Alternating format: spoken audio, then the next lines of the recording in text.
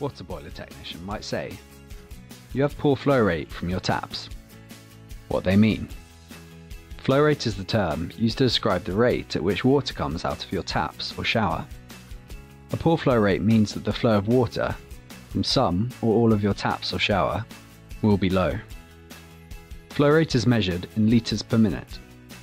An installer may calculate this by timing how long it takes to fill a measuring jug from a tap.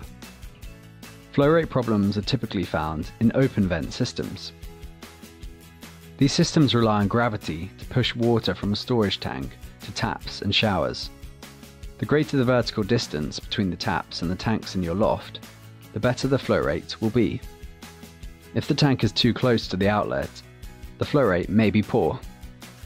Your installer is likely to recommend one of the following. Change your open vent heating system to one that uses either a combi or system boiler. Raise the height of the tanks in your loft. Fit a pump to independently force the water through the system.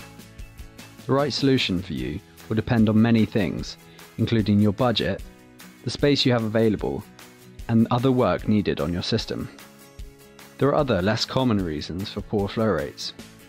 These include pipe work that's too small or too long, and blocked or corroded pipe work.